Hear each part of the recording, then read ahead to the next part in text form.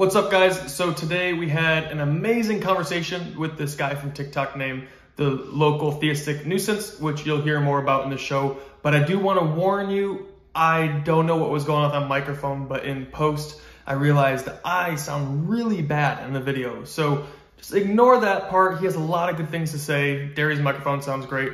So sorry about the low quality. We're going to work on that, fix it. But yeah, this is definitely an episode that's worth listening into. So stay tuned. Interestingly, I'm gonna push back on like a lot of that, like Ooh, coming fun. from a different space. Well, I guess to kind of finish the answer to that tough question, it's like God made us free. We have free will. Yeah. And like a Calvinist can't answer that objection, which is why I'm not a Calvinist. They can, but it's just not very good. They can answer. They can just say, answer. I'm just lucky, Yeah. Well, yeah, like they can't they don't have a satisfactory answer to that objection, I should say. Right. I'm not gonna. What's up, everybody? Welcome back to the Things You Don't Hear in Church podcast. My name is Ethan. And my name is Derry, and today we have an awesome guest, Tate Medina. He is the founder, the host of a TikTok channel called The Local Theistic Nuisance. He's got a great TikTok channel. He does a lot of conversations, reaction videos, and topical videos on Christianity, apologetics, a lot about abortion and atheism as well. And we wanted to have him on today to sort of have a back and forth about the American church and atheism and how they sort of are conflicting with each other. Of course, they conflict, but stuff around that topic. So yeah, everybody welcome our awesome guest, Tate. Tate, is there anything else you want to say about yourself? Howdy doody. Yeah, I check out my TikTok. I talk about things on TikTok. I basically give a comprehensive and complete defense of the Christian faith and everything surrounding it in under 3 minutes, and nobody can stop me. He's unstoppable. Yeah, and I like how your videos are shot too. Like a lot of the pinned ones you have, even before they were pinned to, like your resurrection one and stuff, are really great. I really like them. Yeah,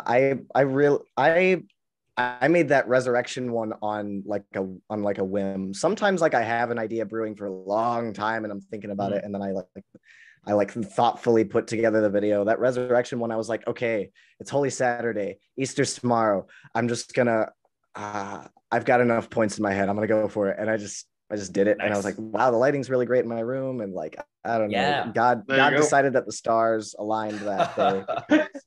That one got a little over 100,000 views, and that's really fantastic. So how long does it take you to make a TikTok? Because I find when we do it, it's like 30 minutes.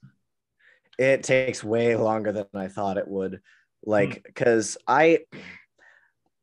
I'm pretty picky about my videos and my content quality and stuff like that. So I used, when I was a teenager, a young teenager, I made just YouTube videos, gaming YouTube videos, never went anywhere. My most popular video had 800 views, and I was like, whoa, dude, 800 people watch this, and it was horrible. But maybe that took me away from some of the camera shyness. My older brother went to school for video editing, stuff like that, so he would help me with stuff. So I have some of the intuitions, but I get picky, so it'll take me 2 hours for a 3-minute video. At least 2 hours. And sometimes TikTok, it's weird, it'll just delete your thing for no reason, or it'll undo all of your edits when you're selecting the thumbnail for your video, and then you have to go back and start from scratch. But no, I really enjoyed it. I found there'll be times where I'll be hanging out and I'll be like, I'm gonna make a TikTok. I got a little bit of time, and I have this thought, like you're saying, thoughts brewing for a little bit. Or I'll see a TikTok that was terrible, and I'll be like, I have to make a reply to this. This is damaging people's faith. And so I'll try to make something, and then I'll be there for way longer than I expected. I was like, bro, this is a 1-minute video. What is happening? Why is it taking so long? And I was like, it just is what it is. Yeah, it's surprisingly user-friendly when it comes to editing, but still it can be difficult. Right. Yeah, absolutely. So Tate, how did you get started on TikTok and making apologetic kind of content? Well, so I guess if we want to like take a step further back, like I was raised Christian my whole life, and I kind of grew up not thinking about atheism too that hard. I didn't really think about atheism all that much. You know, I kind of grew up like with a pretty intellectual style faith. My dad has kind of like a hidden talent that like he doesn't bring out for anybody. Like he's extremely smart and thoughtful in like in a kind of like apologetics way, instructing in the faith and stuff like that. Like, so if I ever had a question, I was always under the impression that like there was an answer, you know, and it didn't really matter how like naughty the question was or how like difficult or like deep the question was. Like there was always just a kind of tacit understanding in the back of my mind, like there's a Christian answer to this. And I didn't really think about atheism too much until I met like my girlfriend. You know, she comes from a Christian background, but like she started off when we were first dating, kind of like pretty agnostic, really skeptical of the Christian faith, and she just started like leveling these really thoughtful criticisms that I'd never really thought about or heard before, or didn't really know how to answer, and it just started to like, you know, it planted a little something in the back of my head. So I would start to study like theology. Like I'd follow podcasts like on the Catholic bishop Robert Barron has a podcast where he talks about theology, and like I would just listen to that nonstop while I was at work because they let me use earbuds. So I listened to it and I loved it, and I just would nonstop listen to it, and like just I'd start to come to the realization that there are a lot of atheists, aren't there? And that's not really like normal historically speaking. Like this is kind of unprecedented. Very abnormal. So, you know, I started just like being like, okay, I like this apologetic stuff. And at the same time, I started to teach like catechesis at my local church. So it was also helpful to just keep studying theology. Now I ended up dropping that just because like the program didn't end up really like being super friendly to not necessarily what I was trying to do. Like I had a better vision, but it was just like, I come from like, my parish is more like a Spanish speaking community. So the accommodations they made for like English speaking class was just, it wasn't the same. There's just a language barrier, you know? So it just didn't end up working out. But anyways, I started to notice, like the rise in atheism, like on the internet, like, you know, it's been going on for a while now, but like I became particularly interested in like the deconstruction movement and the ex-evangelical movement on TikTok. And I got drawn specifically to Abraham Piper, the son of the theologian John Piper. John Piper. Kind of, yeah, he's like a big deconstruction type. He was an early pioneer, I feel like, of that community, that space on TikTok. Yeah, exactly. And like I think I'd seen like a news article about him, and I was like, okay, fine, I'll get TikTok. It seems like this is where my generation of like people who are like falling away from belief or deconstructing their faith or becoming atheist, that's where they are. That's where they're having these discussions. That's where this is happening. And I was kind of surprised. Like TikTok is a decent way to like engage intellectually in comparison to other places like Twitter or Facebook or Reddit. I don't know if you were around YouTube, like in YouTube's really early days, but YouTube used to be a place where you could post a video and you could actually post video responses to that video, and people would have conversations in the comments. And it's so interesting that like YouTube got rid of that in the very early stages, and that's just what TikTok has become. It's so interesting.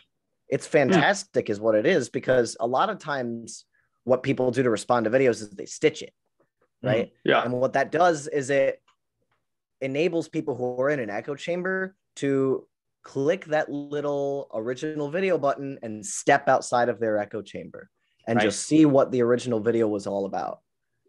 Yeah, so I've noticed that there's the other perspective.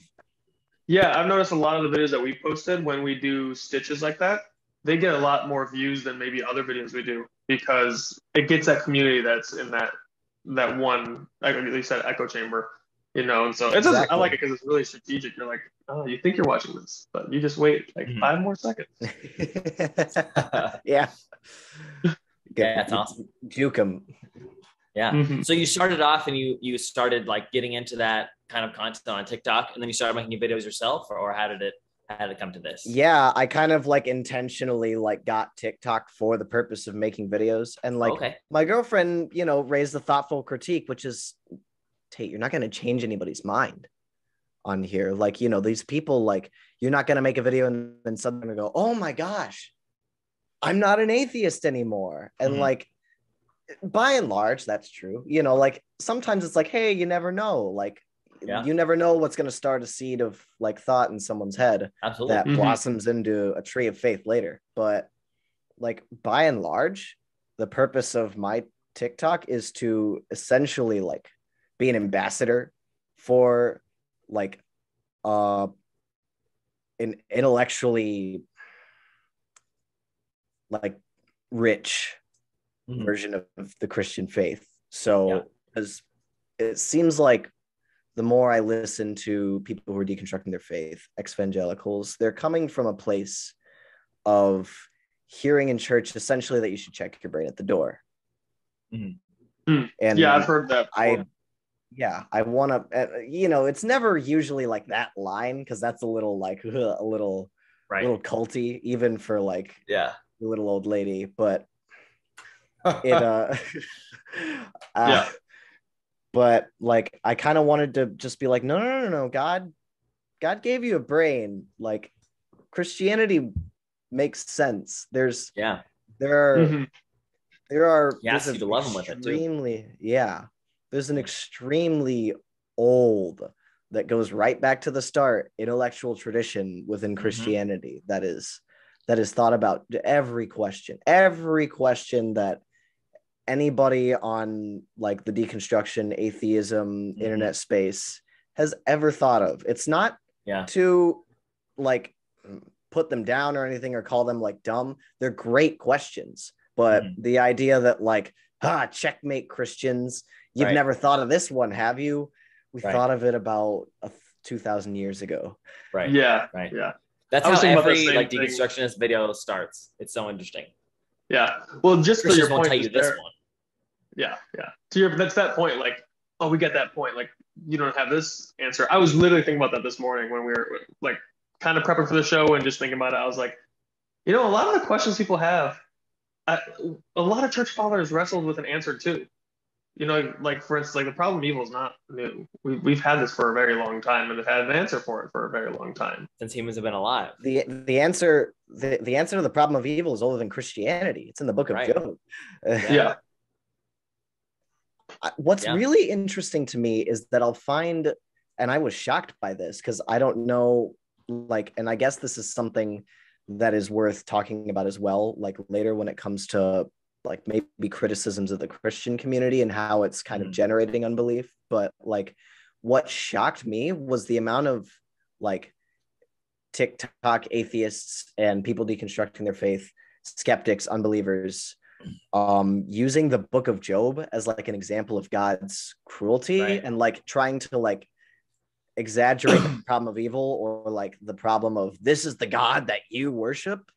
It's really interesting to me that people can read the book of Job and reach the opposite conclusion that like Christians for centuries had been coming to with it.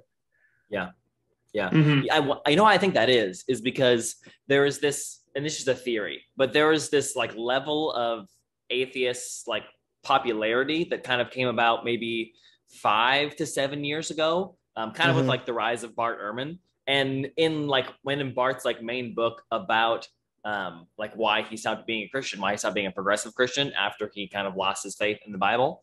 It was the problem of evil, and he specifically cites the book of Job, and like a large part of his book on why he left Christianity is about the problem of evil within the book of Job. And so I think that's why a lot of people reference it on TikTok, because a lot of like the new atheists really like Bart and a lot of his books. And so that's where I was assuming they got a lot of his ideas from. He's slowly becoming like the new Dawkins or the new Hitchens. And like much love and respect to Bart Ehrman, because like some of his insights are very helpful. Oh, yeah. He will join us in the crusade against Jesus mythicists, people who believe that Jesus never existed at all, which is like a cuckoo for Cocoa Puffs kind of like conspiracy theory that has gained so much traction, so much popularity. Yeah, it's really shocking. And so I appreciate that Bart will join us in that and say, no, Jesus was a real person upon whom the Christian faith is founded. You know, I think that like he wasn't God, which, you know, but when it comes to like his criticisms of like New Testament reliability, oh my goodness, like I used to put stock in it until I actually read like scholars who affirm like original authorship of the Gospels and like an early dating of the Gospels, and I read their arguments, and in contrast with Bart Ehrman's arguments, and I'm like, these aren't very good arguments, Bart. Right. There's opinions most of the time. Yeah, most of the time they're just like not even opinions so much as just like inserting history where it isn't there. Like a great example is like this idea that like the Gospels were oral traditions for like 45 to 70 years before the first gospel was even written down. So where's your evidence for that? You don't. He doesn't actually have any. He just asserts it. Right. So yeah, that's so interesting. We got the same thing. Same responses. It's entirely possible. It's entirely possible. I love those clips. That's awesome. Joe, it's entirely possible, Rogan.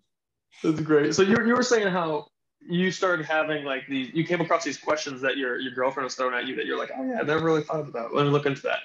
Along the way and over the years, what would you say off the top of your head, if you can like think about it, what was one of the hardest questions you received? Because I think what you do a lot on your channel that's really helpful is not only are you giving like intellectual answers to these problems, but you're also helping all the Christians who are watching your channel be equipped to answer this question as well. So that was why I wanted to make the TikTok, was not so much to try and convince the atheists who are probably, you know, they're not necessarily their hearts are hardened, but you know, they're set in their ways. They think they're right and they aren't necessarily open to like listening. Every now and again you come across like the really open-hearted people. But for the most part, it's just, and it would be worth it even for those people, I've decided. But the main reason was just to equip other Christians and people who are on the fence and just like stepping into this world so that they can see that Christians aren't being caught with their pants down, like, so to speak, when it comes to all of these objections that skeptics level against Christians. Like, they're not as groundbreaking as they'd like you to think.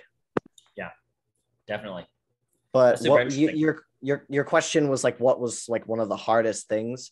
Yeah, it was probably something that my girlfriend had raised with me. It was probably on our like second or third date, but we were like sitting like dark, like in our room with the lights off. Like we had just been talking really deeply for a while, and like I brought up that I was Catholic, and she like got this idea. Okay, so God creates all these people knowing that like millions of them are going to go to hell. And I didn't really have a response for that. You know, I didn't really think about it that way, you know.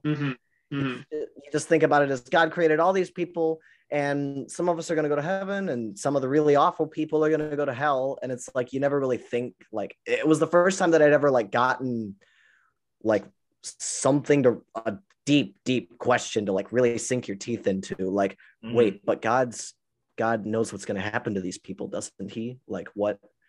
So he's creating some of these people knowing that they're going to hell. And it was a tough question. I don't know if it's the toughest question I've ever faced, but it was like the opening of that door. Right. You know? Yeah. So what's the answer to that for those listening, and if they're wrestling with the same thing?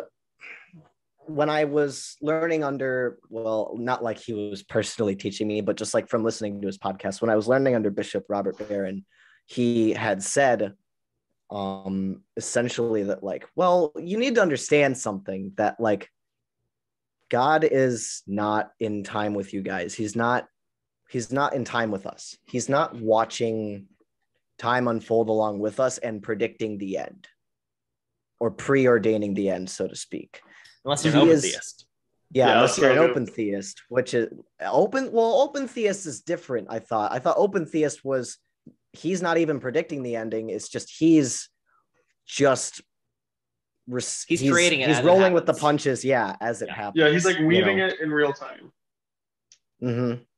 So, open theism is really interesting. Maybe we can talk more about that in a bit. But like the C.S. Lewis put it best, I think, that God, the creator of time, stands over and above time. Every single moment is equally present to him as the present is to you. So, Bishop Barron used the analogy of like the author and the story. Think about like Tolkien, J.R.R. Tolkien with Lord of the Rings. Like if he was impressive enough, essentially he could just envision the whole story all at once, right? He's not, an author can just kind of like have that inspiration and the whole story's there, everything unfolded. And one of the ways that God does that is he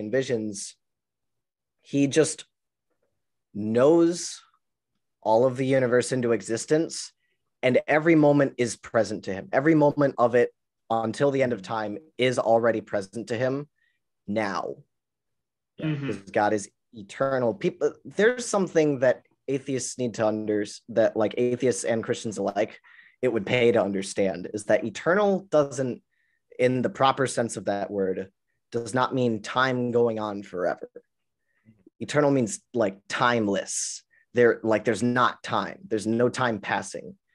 That gets to people like Stephen Hawking. Yeah, there just is, right? Which explains the old burning bush, right? I am who I am. God is. God is not this. God is not that. God is. Right. Yeah, and that's one of those things that makes me so excited when I think about like, one of my favorite things to do, and I encourage all Christians to do this, is just sit and ponder what it means to be God. Like, oh, God's merciful. What does that mean? Does God have mercy? No, he doesn't have it, because that means it can be acquired that like outside of him. He is the explanation. He's the source of whatever the thing that we call mercy is. Exactly.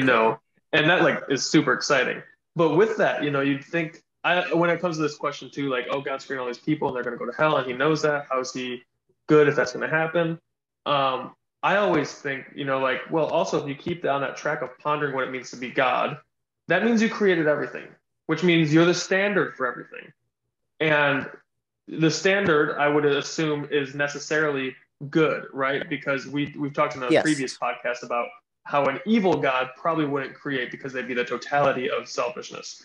So they wouldn't want to share anything. So we've talked about how like an evil God probably wouldn't create. So the fact that we're created lends itself to show that God's good. And so then if God is good and he's created this world where we do see bad stuff happening, I always like to go back to the idea that this has to be the best possible world that could exist, considering all the character of God and the things that we see. Interestingly, I'm going to push back on like a lot of that, like coming from a different space. Like, I guess to kind of finish the answer to that tough question, it's like God made us free. We have free will. Yeah. And, like a Calvinist can't answer that objection, which is why I'm not a Calvinist. They can, but it's just not very good. It's like an answer. They can just say, I'm just lucky, Yeah.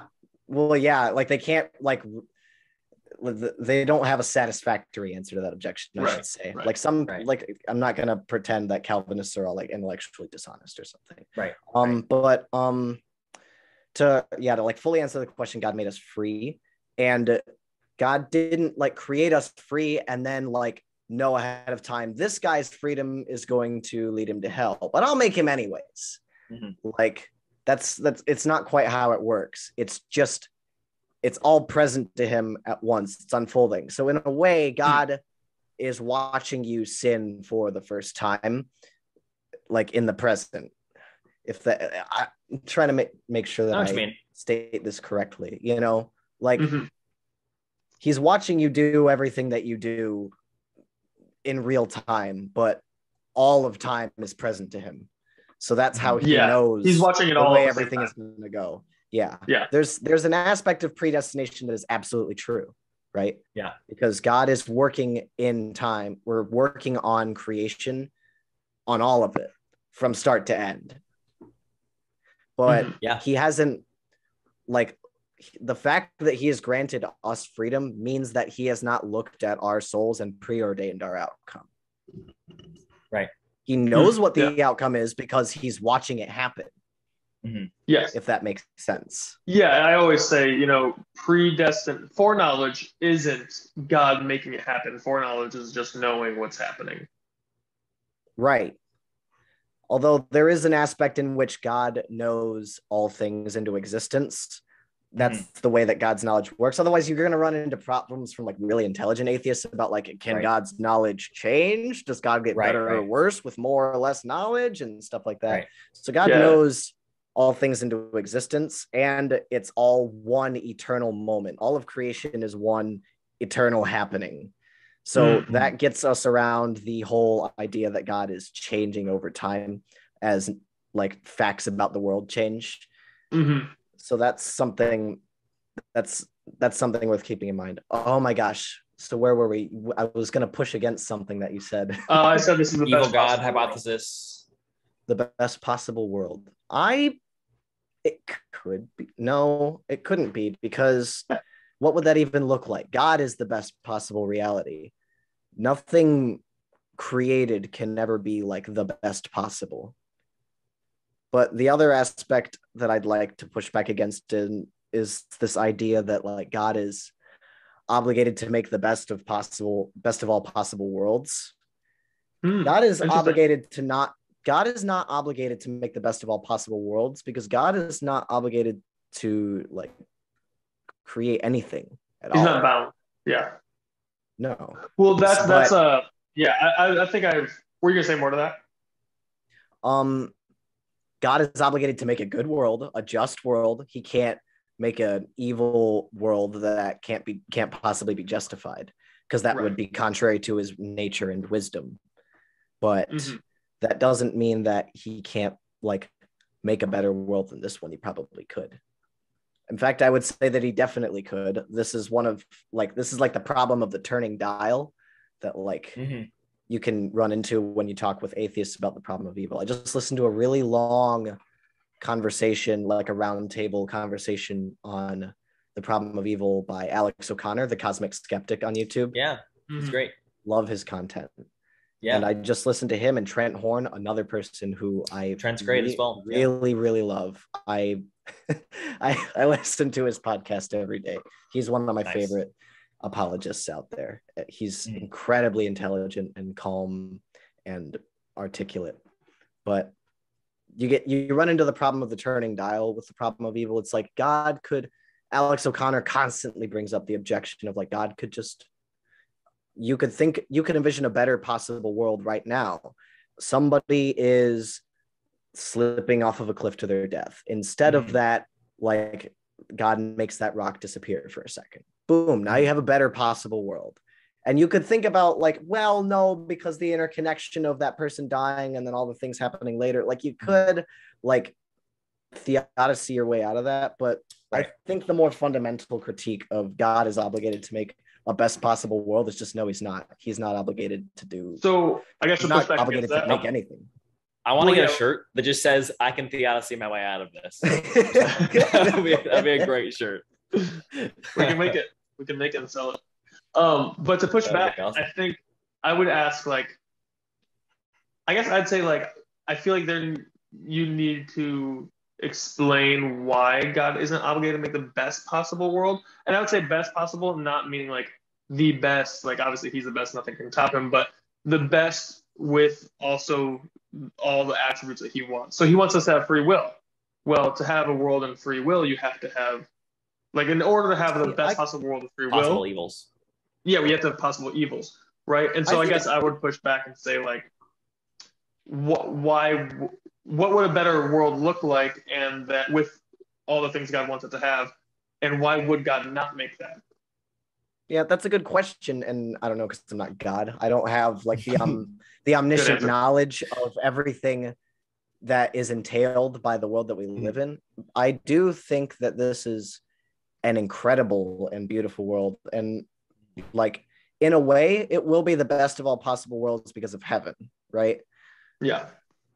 When it comes to materiality. And so I guess you can always envision God changing the terms on which the world exists, and that being quote unquote better or worse is part of like what I would say could change the game. Like there's always the question of why not heaven now, right? Yeah. And yeah, definitely. That's a fascinating question. It's a really, that's probably one of the toughest objections that I think about as a Christian. Why not heaven now? And I think I'm going some process of soul building. Yeah, I see, but there doesn't have to be, because angels didn't. Angels aren't humans, though. Yeah, that's true. Like, we are clearly different. And yeah, you could say that angels for different reasons weren't made in the image of God. So if God wanted to make humans, okay, that's an interesting way to think about it. Yeah, that's one of the answers. Yeah, that's one of the answers that I float, and I'm thinking about making a video on it soon. Just like the idea of like, is it, even if your soul ended up the same way in the end, is it better to be born perfect or to like become good and defeat evil? Like that's an intuition that's worth thinking about. Yeah, I don't think they're the same though. Like they can't be the same, because one has a journey that you learn so much on, and the other one just has a state of being where you never experienced like the knowledge of the good and evil that like is said to be known through eating the fruit, right? And so one has this process of sanctification and becoming holy like God, where he like beckons us to become holy through himself. And the other one, you just are in the garden and it's very good, right? It doesn't even, like the Bible doesn't even say it's perfect. It just says that it is very good. It's very good. And so there's this process of the fall and sanctification that isn't like present in the beginning. And so there is the thing that's gained through this experience, in my opinion, is the process of becoming like God, becoming holy, becoming sanctified. And I think that's probably the best answer. Yeah, it's the only one I can think of that's like good enough. Very interesting. But like, some people would just like, that one is a tough one to answer because it comes down to competing intuitions. Like, for instance, Alex O'Connor would just stamp his foot down and say, no, I'd rather just be born perfect. And like people like Christians, for instance, would say, no, like it's better to like become good and defeat evil. Like it's just, I don't know. I kind of feel like there's kind of just an intuition there. Yeah. Easier, So it's like, oh, here I am. Cool. I get to chill. Yeah, but, it's but there's a joy in there's definitely a joy in sanctification. I'm not gonna minimize that. I love C.S. Lewis's line. I just got done reading The Problem of Pain again today. Well, read is a strong word. I listen to audiobooks. I don't read anything. Me too. Oh yeah, me too. Are you dyslexic?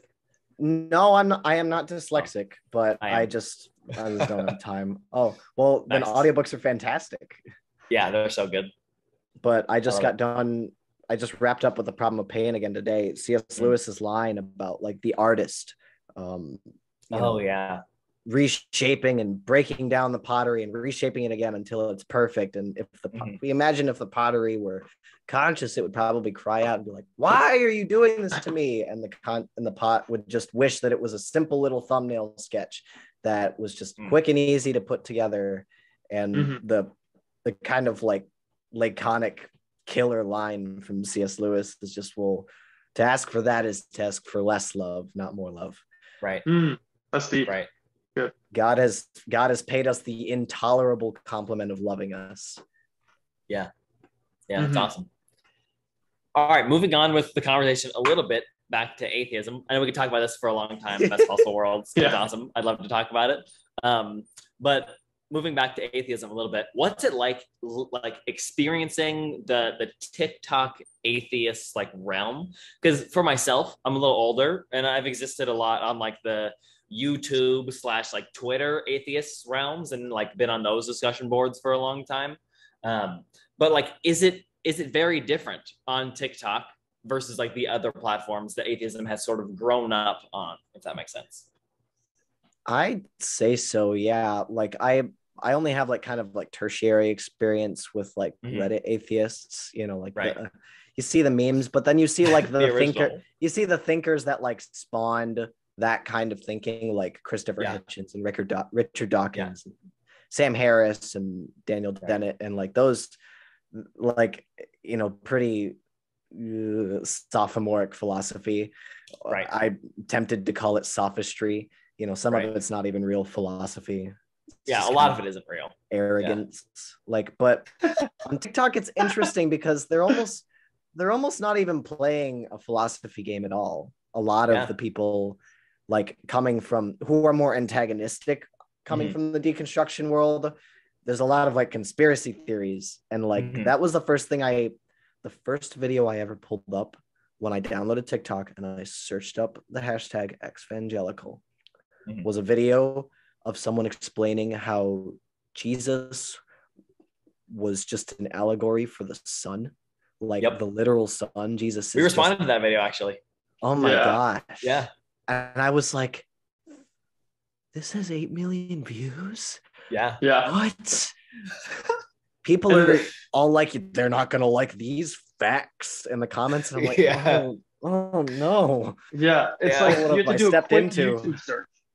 A quick YouTube search to find out historically no one affirms that. Yeah. Like, or just a Google search. Like, did Jesus actually exist? The answer is yeah. there's like Richard Carrier, and that's like it. Like, as far as like accredited historians who would say no, and Richard Carrier is kind of like tinfoil hattery. So so you think the level of maybe not authenticity, but the level that like atheists have performed on has gone down with TikTok rather than like gone up?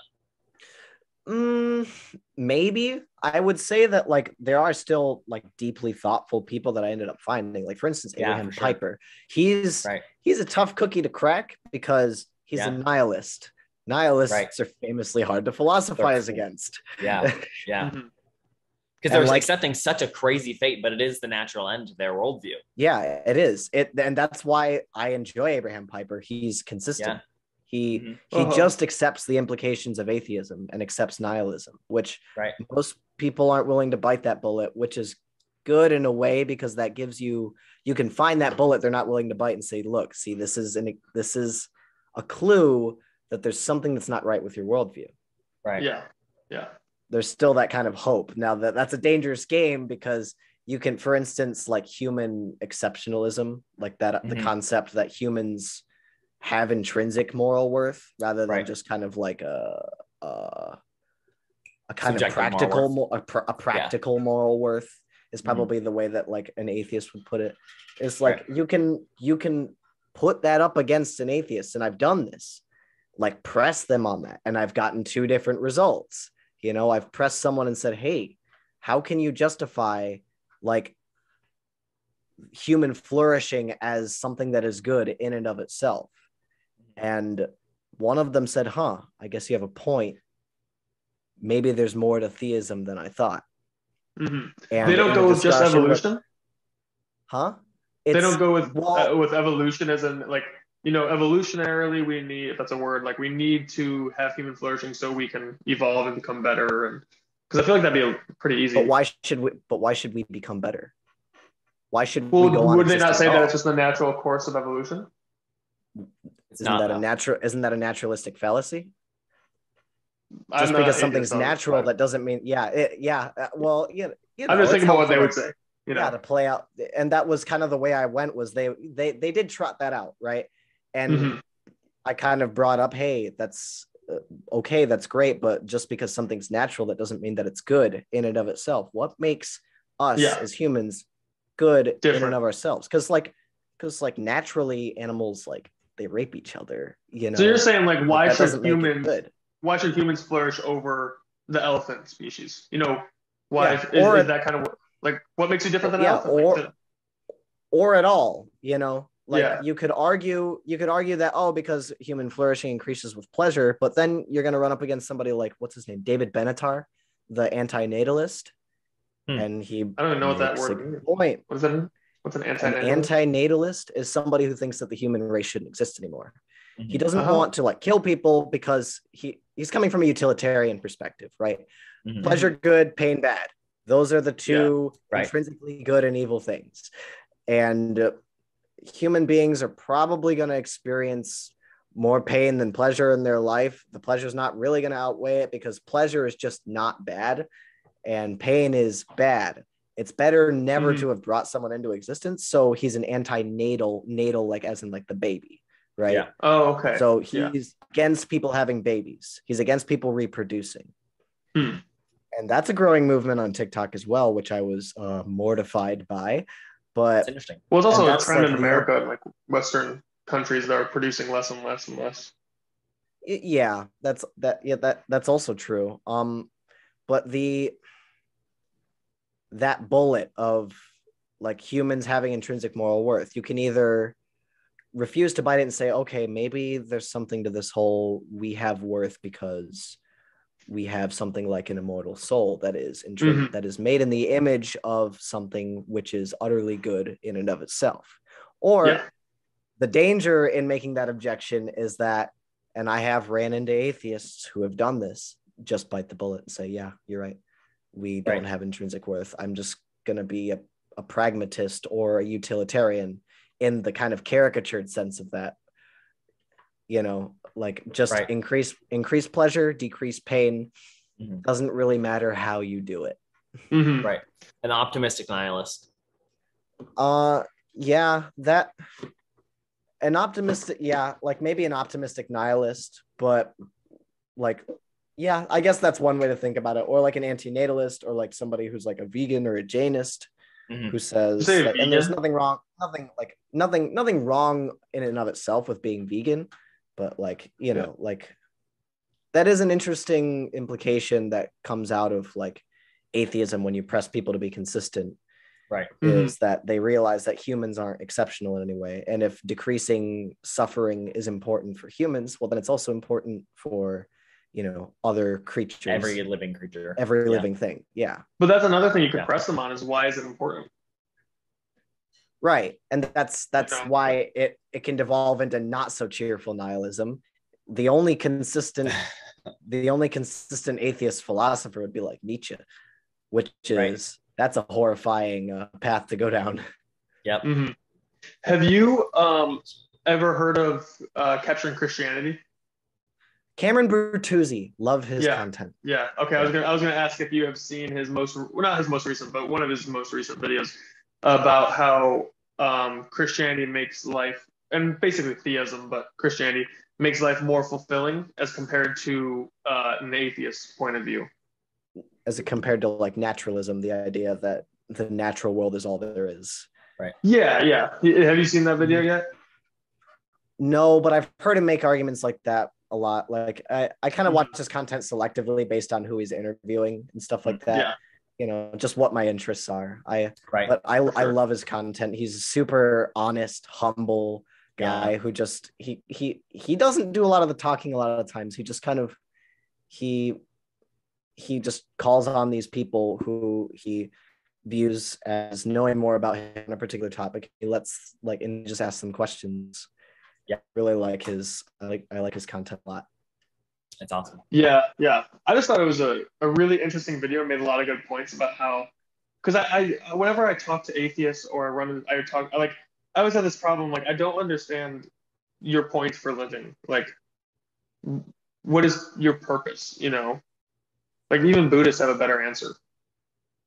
Yeah, and like the honest atheists that I talked about essentially just stamp your feet down and say, because it's voluntarism, if you will, like you just assert your will over life and say, this is my purpose because this is what I want. And like, you know, that's great if you're gonna abide by like, you know, like traditional morality anyways, But Mm-hmm. for people who are going to say my purpose in life is to reduce the number of people on the planet at all costs, and that might include killing some people. Like, what do you do when you butt heads with someone like that?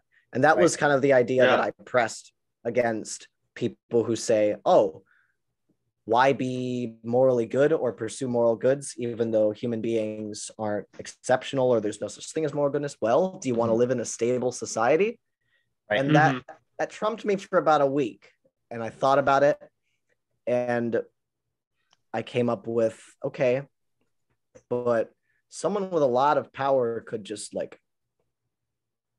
make it a tyranny. And this is like something that C.S. Lewis thought about in The Abolition of Man. Someone powerful enough could just make a stable society really unethically. You can think about how you can think about Nazi Germany and how stable it was, how stable and like agreeable like internal Aryan Germany was. Because somebody with a lot of power didn't really care what had to happen in order to achieve that society. And that's kind of something that you have up against if you're not going to make an appeal to something like objective morality. Something is good because it is intrinsically good, and that intrinsic goodness it flows from God's goodness. For sure. Yeah. I have had one conversation with a guy years ago, one time, and all the time I talk to people about like faith and philosophy that had that answer. Because I pulled that too. I was like, do you think Hitler did a good job? Like you think he was a good guy? And he's like, well, if Hitler's purpose was to kill everyone that he did, yeah, he did a good job. And I was like, wow. All right. Yeah, it's hard to even. I love when you. Have you ever seen that meme of like how to beat a nihilist in a debate? It's like somebody Googles how to beat a nihilist in a debate, and the automated Google answer that came up was kill them. The best way to beat a nihilist in a debate is to kill them.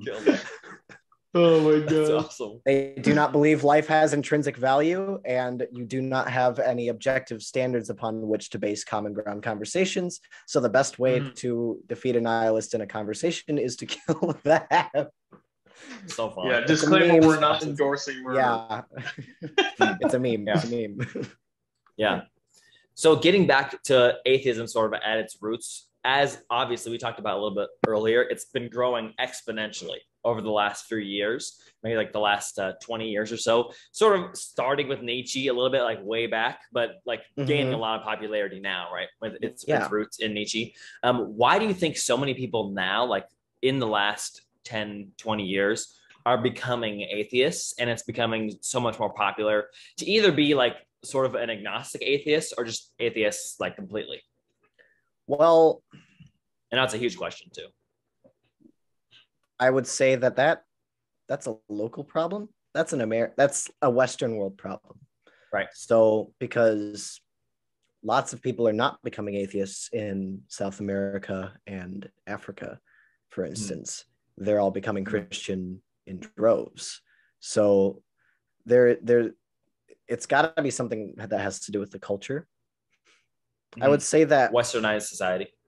Yeah, and I would say, like you said, it seems like it has its roots in Nietzsche, but like in the last 10, 15 years, social media, the internet.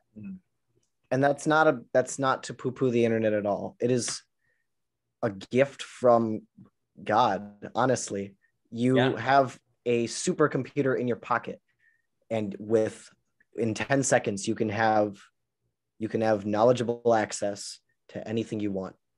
Anything that the human race has ever accumulated as knowledge, it can be at your fingertips in 10 seconds. It's incredible. Yeah. But what that means is, and this is particularly a problem in the American church, is that if people are being told, check your brain at the door, maybe not literally, but if someone comes up with a problem, like saying, well, how do you even know God exists at all? Or, well, hey, I'm really struggling with my sexuality and I'm not sure what to think about. And they're just told, you need to have faith. You sure you love Jesus? If you're really having a question like that, do you really have faith in Jesus? If you're going to have a question like that, that is destroying Christianity from the inside out. Yeah. That mindset is incredibly harmful because because for a lot of people, it's like, okay, yeah. And then they think about it and they say, oh, I guess I need to have faith in Jesus. I shouldn't be thinking about these things. Stupid. Why was I thinking about that? Having these evil doubts pop into my head, and maybe that works for a time, but now we have the internet. You can go on the internet and you can find people who will take those questions that you have, give you the exact wrong answer. Right. And they'll take the Christian answer that they heard and rip it to shreds. Right. And another aspect of it, today, I just was listening to a podcast talking about a Pew Forum survey that was done and why people are leaving the Catholic Church in specific in droves. Number one reason was just, I don't believe the doctrines. They don't make intellectual sense. And that comes from, it comes from just Christians not being able to have an answer, I think, to the frankly thoughtful critiques that atheists pose, but right. We've had these answers for 2,000 years.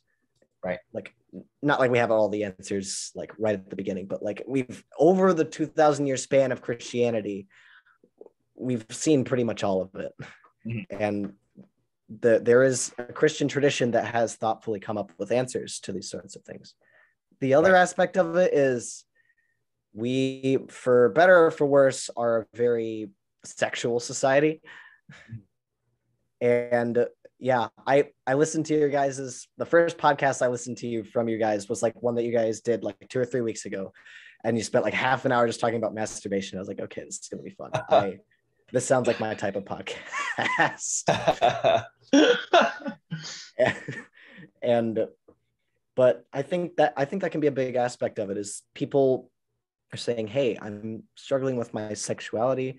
And, on the internet, this kind of sexual mindset is encouraged.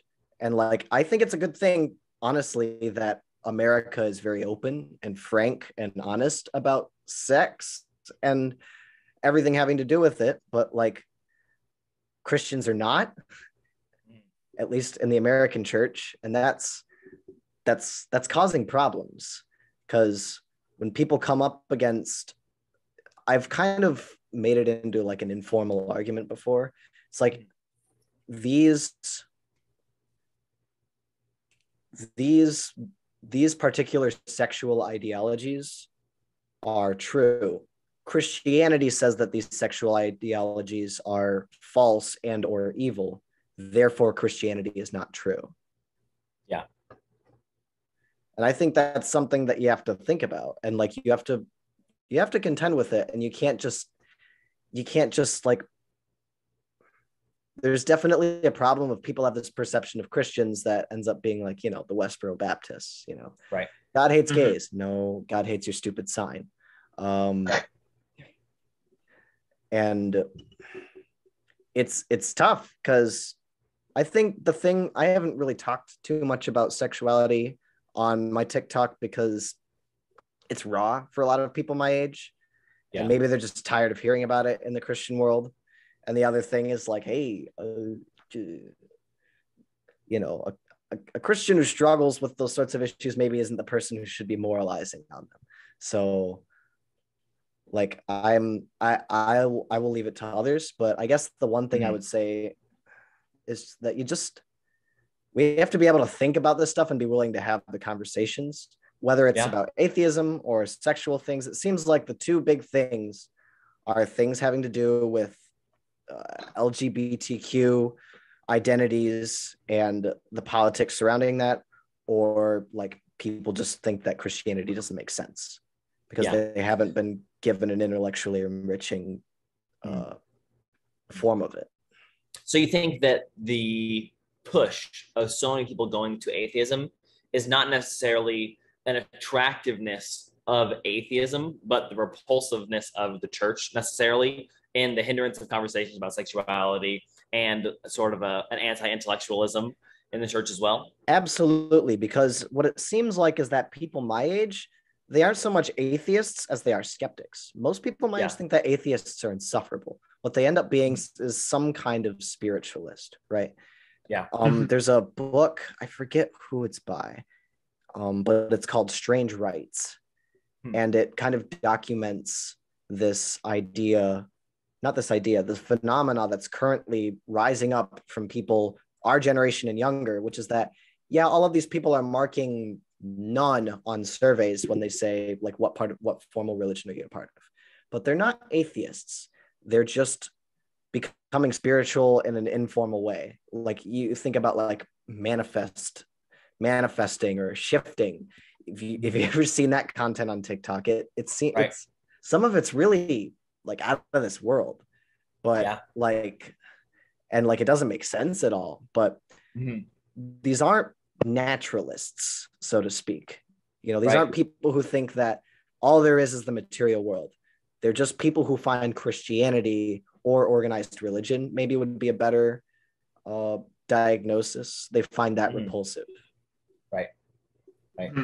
I almost find when people say that they're spiritual, I sometimes I have almost a harder time talking to them about the faith or evangelizing with them, because then I do like atheists, because it's always like so subjective to the person, right? Well, I'm spiritual. What does that mean? I believe that there's good spirits and bad spirits.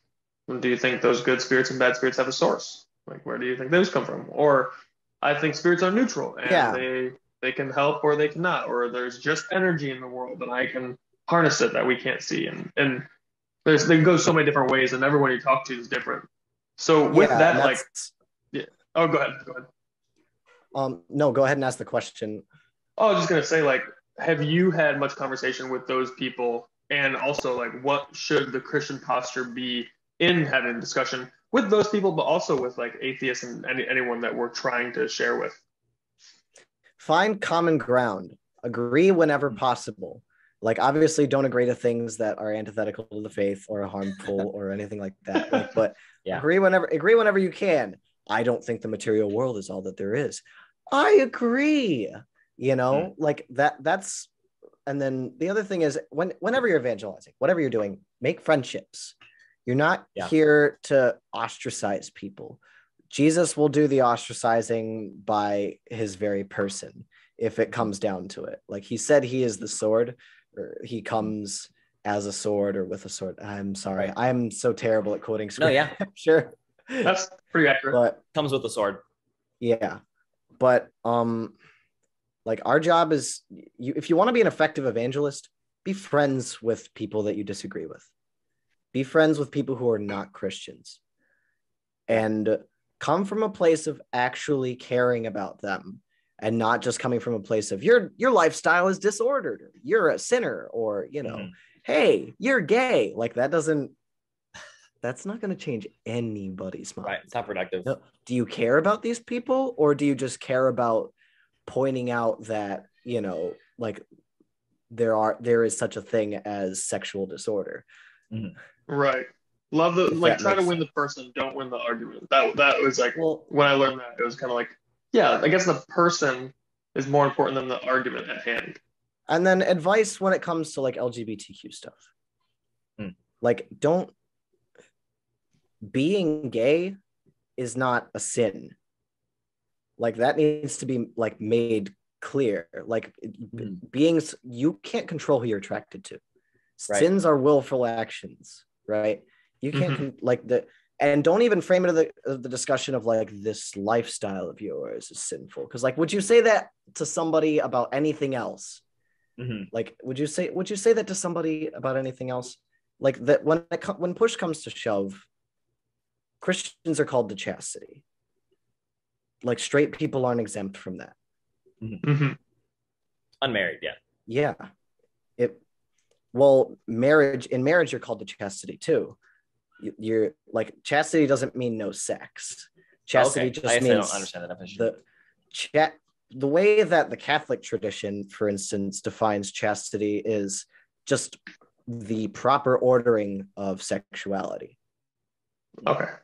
To its proper ends. So within marriage, you have to be chaste too. You can't just like view your wife as an object that makes you feel good. That would be like, if people are like, if people are facing hellfire for sins against chastity, it's going to be a lot more straight people than gay people. If for no other reason than there's just more straight people. But right, like especially like Christians, because Christians know better, or they should know better. Well, also like to your point about how like, you know, the being gay is not a sin, like you can't control who you're attracted to. There's children who are born with addictions due to how their parents acted when they were like, or the mother acted when they were pregnant. You know, a baby might be born with a heroin addiction, but you're not going to ever tell that baby like, oh, you're a sinner because you're an addict. It's like, well, I didn't do anything. I never did heroin, or I never like put myself in this position. I was just born in this position. Exactly. Would you say it's pretty similar?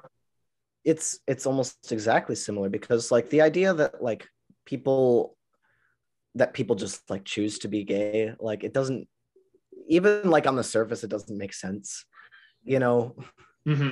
Like I will say like one of my favorite points with that, I don't know if I said this last week or recently, but like my favorite counterpoint to that, because a lot of people say like, oh, like some people say like, or they used to say that, I think society's matured since then, but they used to say, oh, you're gay, like, are you sure? Have you ever like been with a woman? And I heard a gay person reply, and they're like, oh, how do you know you're not gay? Have you ever been with the same sex? Like, you know, well, you don't know. Like, and it's like, oh, that's like one of my favorite responses. Yeah, it's and that's the thing, is like you can hardly blame Christians for their behavior surrounding it, because they aren't talking about sex at all. That's like a problem.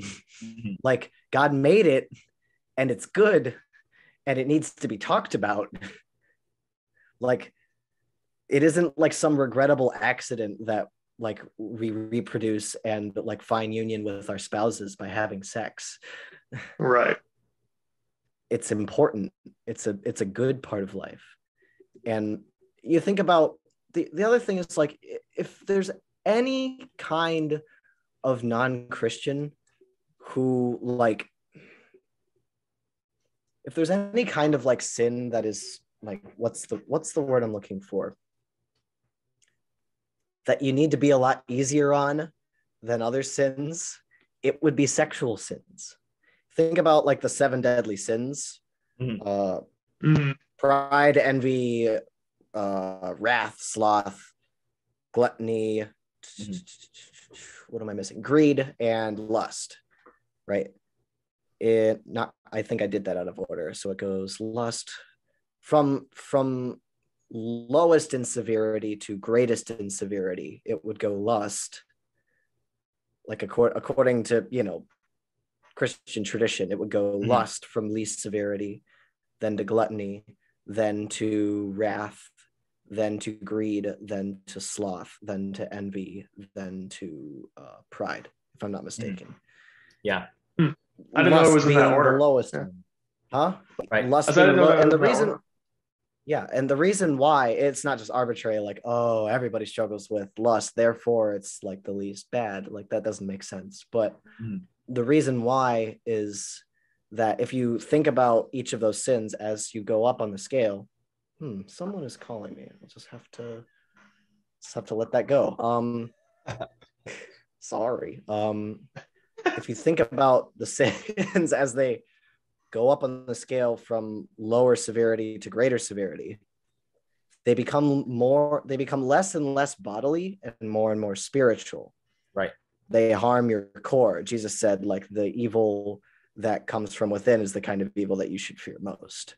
Right. So you think about like lust, that's almost entirely your body, dude. Like people who struggle with, and what is lust? Is it sex outside of marriage? Not exactly. Is it, what it is it's viewing another person as an object for your pleasure. For your it's using your sexuality to take instead of to give in love. Now you have to qualify that and say, qualify love and say, from a Christian perspective, the loving context for sexual like intercourse, for instance, would just be marriage. Yeah. That's the only context. So like straight people are going to be, if you're not married, straight or gay, like you're held to that standard. Mm-hmm. Do you remember which saint first ordered them in that order? Because I know I've heard Dante. He was like the one I remember saying that. Like he ordered lust being like the least. Saint Gregory ordered them that way, and other theologians have like backed that up, like Thomas Aquinas, Dante, C.S. Lewis, I think is another example of that. Like there's it's pretty firmly in the Christian tradition. Right. Honestly, I'm surprised that gluttony is not the first one. I feel like that'd be I feel like that's the easiest. Maybe because I'm living in America where there's an abundance of food everywhere I go. It's easier to control your impulse to eat than it is to control a sexual impulse. Yeah, that's true. Well, what do you think? I think that's part of it. I think that's why. I guess that's why it's more bad, is because you have less self-control. If you're falling into gluttony.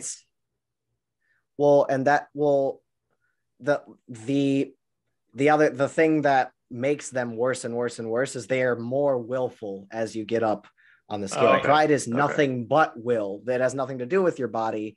Angels have pride, and that's why we call them demons. Mm-hmm. But the lower down you go, the more it attacks things that will fall away, and will fall away with your death, and then there will just be your naked soul for God to judge. And you're going to find out which things were kind of like, unfortunate facts about your body, and which things were your actual free choice. For instance, that it's not a free license to just give into lust whenever you want, because if you're and this goes for any addiction, if you're complacent in your addiction, or you have no desire to get out of it at all, then you are responsible for it. Mm-hmm. Mm-hmm. But if you're making an effort, that makes a difference. Right. So that's kind of the aspect of like the 7 deadly sins. So like if ever there was a kind of sin that American Christians need to be more patient and thoughtful with, and like cut people some dang slack with, it would be sexual sins. Yeah. And I know you guys did an episode talking about like how untalked about gluttony is. It is a lower sin, but like the other thing is like, don't forget, like, hey, like they're the 7 deadly sins. They're not just like, hey, this is barely a sin at all. It's practically okay. Yeah. Like even on the lower end, like still harmful, even if for whatever reason you can't be held morally responsible for it. Mm-hmm. Yeah, that's good. Yeah. So as we're sort of coming a little bit to the end here, encapsulating everything, we talked about atheism. We talked about the Christian church and some of our downfalls. Where do we think we're going? Like we've got so many awesome conversations happening on TikTok between Christians and atheists, and people deconstructing, some people reconstructing, coming back to the faith. We talked about how the church is growing in Africa and Asia, and how some people are leaving the evangelical or even the Catholic faith, like you said. Where do we think the future of the church is going when it comes to these spheres of atheism, TikTok, and stuff like that? Where's the direction that we're headed in? Maybe like what things can we do to sort of make that a better future, if that makes sense? The future of the Christian church, I guess, is that the most plentiful numbers, and I mean, Jesus predicted it 2,000 years ago, blessed are the poor. Like the most plentiful numbers are going to be in places like Africa and South America. America, the church is going to be small, but I do think the church is going to be much stronger.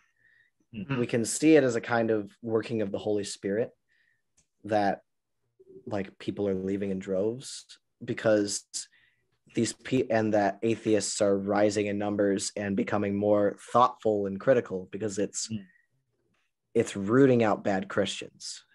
Yeah. It's rooting out people. It's pointing the finger at Christianity where Christianity has been inadequate, and it's forcing us to kind of sharpen our swords, as it will, not to go too far with like a battle metaphor, but I've encouraged a lot of violence this episode, so but I think that like the American church in the future is going to be a lot sharper. I think you guys talked about this a bit, when you like trace people deconstructing, if they do come back to Christianity, generally they come back to a pretty intellectually rich Christian tradition. People who deconstruct from like evangelical and fundamentalist places, they'll either come to like say a reformed tradition of some kind, right, or an Orthodox or a Catholic tradition, where like you have like a very rich, well thought out theology and understanding of the Christian faith. Yeah. Mm-hmm. Yeah. Mm-hmm. So, and people like William Lane Craig saved the day in the early 2000s and in the YouTube era. People like Inspiring Philosophy, Michael Jones, these people were saving the day when Christians were just dropping the ball against the atheist movement. And now it seems like, you're finding more everyday Christians. I'm an everyday Christian. You're finding more everyday Christians who are being taught the richness of the Christian tradition, the intellectual aspect of it, the philosophy. And I think that's going to strengthen the Western church. It's probably also going to shrink the Western church because people are still leaving. And I don't think atheism is going to increase in numbers. I think people are starting to realize that like nihilism is bust.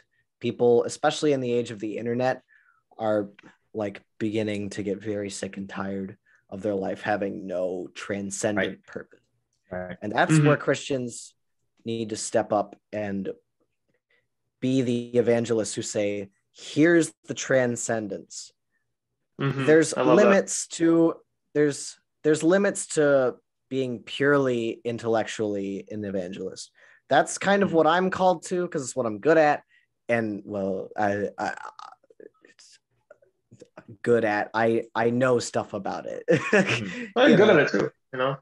Proof is in the pudding there. I appreciate it. People follow me, so that's always a good sign. Yeah. People hear what I have to say and they don't leave all negative comments. There's limits to an intellectual evangelization, though. It's helpful for providing providing solid answers when questions arrive, but thinking about Christianity is not the substance of Christianity. This is a lesson that I have to teach myself constantly. A more effective mode of evangelization would probably be showing the beauty of Christianity, showing the purpose within Christianity. This is where evangelicals flourish. This is where Christians are gaining in numbers. And you see that this is where Catholicism has, like, where I enjoy the advantage of Catholicism. We have very beautiful churches. I don't have to say a word to some of my friends. I just say, come to Mass with me. And they go into this beautiful church with just these massive domes, mosaics of like gold dusted tiles in the shape of the face of Christ, and you don't have to say a word. It grabs you. Evangelize with beauty. Tell people to listen to beautiful music. Get your friends to go outside more. The best advice, that the best way you could evangelize would probably just be to tell like skeptics to touch grass. Like if I wanted to make a little meme quip, touch grass. Enter the real world, because that will cast away. It's the philosopher Charles Taylor talks about the buffered self. That's the Western problem. That's what we have to deal with. We're dealing with people who are buffered from the transcendental aspects of reality. Mm-hmm. Beauty, objective beauty, objective truth, and objective goodness. Everything, those three things have become subjectivized in Western culture. That may be a big part of why people are falling away from Christianity, but then also not coming back. Because people fall away for intellectual reasons, and then they discover the intellectual tradition, right? But what we're finding is that people are falling away for intellectual reasons, and then they stay out because they give up on the operation of objective truth, objective goodness, objective beauty. And so that's where you get all of these spiritualist movements manifesting, astrology, witch talk, Yeah, So, I really like what you're saying with all that, because I remember I was in a country in the Middle East like a year and a half ago, and we met these like New Agers, and this girl like had like genuinely seemed way more excited about life and at peace in the world than like I did in the moment, and like in my emotional internal state. And I got mad about it because I was like, I know I have a relationship with the creator of the universe, and yet this girl seems to have more peace than I do. And I was like, I think I'm gonna be on a journey to discover like deep, genuine peace from Jesus. Because I think if we could seriously, as Christians, like look and like experience that peace that God brings, right? That transcends all understanding, as I think Ephesians or Philippians says. Philippians maybe. Definitely not Ephesians. Philippians says it's like that. Thank you. The peace of Christ that surpasses all understanding. Yeah, that will. If we live that out especially in this outrage culture that we're surrounded by, we would stand out like a sore thumb in the fact that like, hey, like yeah, I'm not worried, I'm not anxious, I am at peace. I don't have everything together. I'm not being shallow about it, but I just like have this deep trust in my creator. Like I think that but would like speak not apathetic. Yeah, exactly. Not apathetic, like very rich peace. I think that would have like make waves in showing the evidence of how powerful Christianity can be. I'm gonna like I guess with some final advice for Christians and for American evangelization. If you are good at the intellectual aspect of the faith, study it. Read C.S. Lewis's Mere Christianity. Read the good stuff. Get in, watch the old debates between William Lane Craig and like Sam Harris. Watch the new debates between Alex O'Connor and Trent Horn, between Trent Horn and Ben Watkins. Ben Watkins, oh my gosh, I love that guy. What a thoughtful atheist. But if you have that intellectual, what did I say? Did I say a faithful atheist? Thoughtful. Thoughtful. Okay, thank goodness. Thoughtful. I'm getting scrambled here at the end. I mean, they could be faithful in the fact that consistent. Yeah, he's a deeply thoughtful and kind atheist. I really love Ben Watkins' content. So like, engage the best of the best, indulge in the best of the best when it comes to studying Christianity and the Christian tradition. And then I would say have that ready for anyone who has questions. If you want to be the sort of person that is like kind of like, standing at the gates, keeping the dogs at bay that come to attack Christianity, try to catch us, not thinking about these things, just be ready. But if you want to convert hearts, there's the three transcendentals. I'm kind of focused on truth. That's kind of like the transcendental that I have an emphasis on. There's goodness, right? What is morally good? And there's the beautiful. If you tell American skeptics, ex-Christians, I'll tell you what's true, and they're coming from a world now of subjectivism, relativism, you can't tell me what's true. I'll tell you what's good. People hate that. That's like all of outrage culture, but the beautiful isn't like that. It's just look at this. Just look. There's a transcendental that can break in to that self that's buffered against God. That can't perceive the transcendentals, that doesn't have an awareness or a kind of unity or intimacy with the transcendentals. Lead with beauty, and then you need to be prepared with your truth and your moral goodness, and then keep up a prayer life. Like, this is a danger that I constantly have to avoid, is to not turn it into like an intellectual like game. Right. Mm-hmm. Like, we're talking about like Christianity in the final analysis is not a philosophy of life. It's Mm-hmm. something that actually happened in history, and it's our destiny at the end of our life. Very well said. Very well said. It's about the only well said thing. Not true at all. Not true. Yeah, this was a great podcast. This is really enlightening. I think very helpful and also very fun. You know, I love the pushback and the different like banter back and forth. We could have we've been talking about, if you like debate and that's something you're into, we've been talking about like we should get some of our guests to come back and we'll host a little debate. Be a little bit of fun. I'd love to debate pro-life. That's the kind of thing that I think like I know enough to like do a formal debate on. Yeah. Like I have kind of like a moderate knowledge of most things Christian, but like I really, and this like with everything having to do with Roe v. Wade, oh my gosh, like I've just become the pro-life guy on TikTok, and like I did not intend for that at all, but here I am.